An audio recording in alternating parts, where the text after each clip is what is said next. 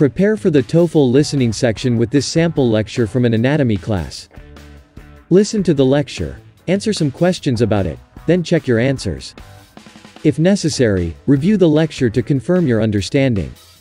Subscribe for more practice lectures on a wide range of academic topics, covered in college and university classes.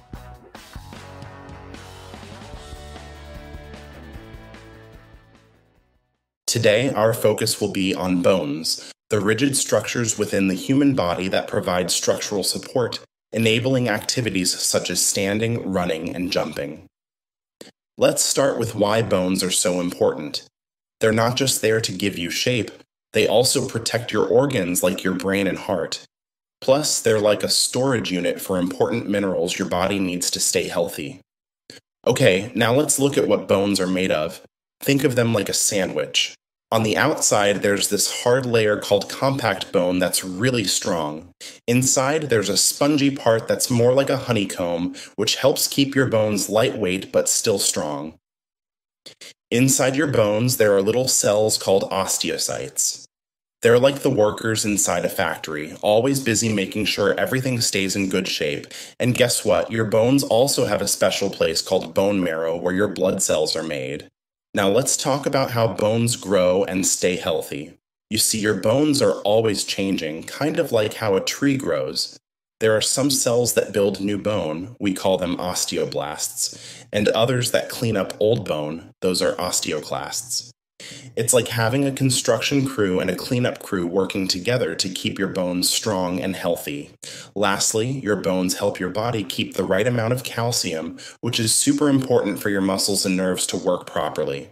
They release calcium into your blood when your body needs it, kind of like a vending machine giving you a snack when you're hungry. So, bones are not just there for holding you up. They're like the superheroes of your body, protecting your organs, making blood cells, and keeping everything in balance. Pretty amazing, right?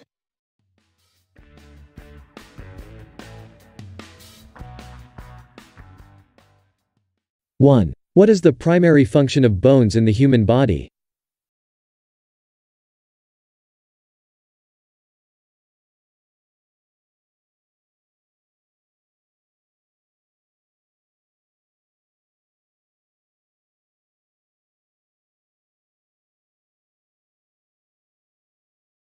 Two. Which type of bone tissue forms the dense outer layer of bones?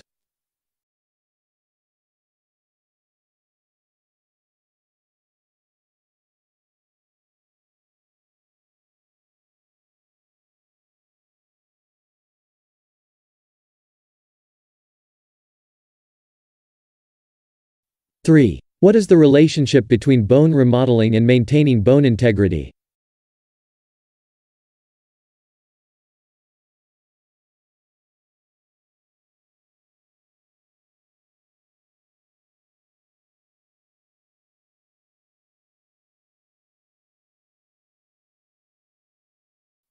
Four. What is the function of red bone marrow?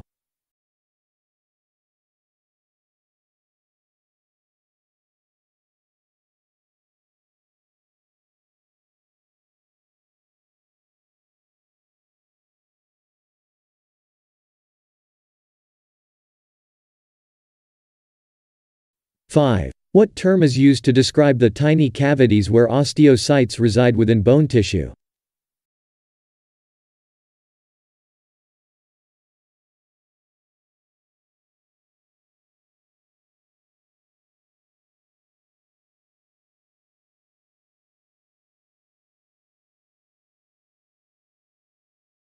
Six. What is the primary role of bone marrow in the human body?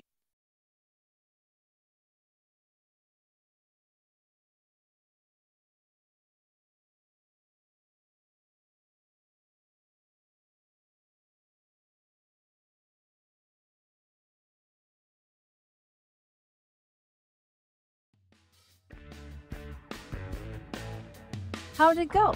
Were you able to answer the questions correctly? Share your score in the comments below. Like, comment, and subscribe for more TOEFL listening practice with lectures.